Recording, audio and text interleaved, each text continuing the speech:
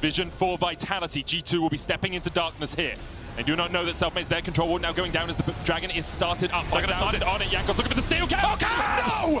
Fucking way does Caps steal that from over the wall. He gets the Hextech Soul for G2. And once again, it's a steal from a G2 member that keeps them alive in this game. And of course, it had to be Caps that steals it. First it's Jankos, and then it's the mid lane man, Caps. The two superstars, the veterans of this G2 roster, secure the soul, and perhaps that's what they need to keep them and win them this game. Here comes Broken Blade looking for the stun, isn't able to find it.